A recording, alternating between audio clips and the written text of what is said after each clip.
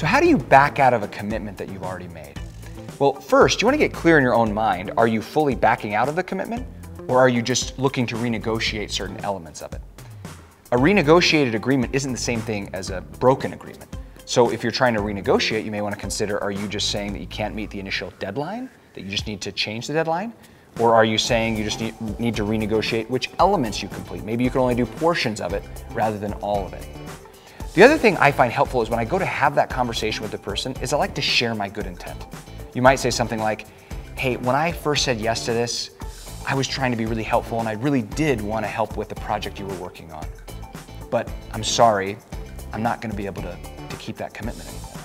It helps to let people know that you were trying to be helpful or what you were trying to do, and it also is good to apologize. You messed up, you miscalculated, and that's okay.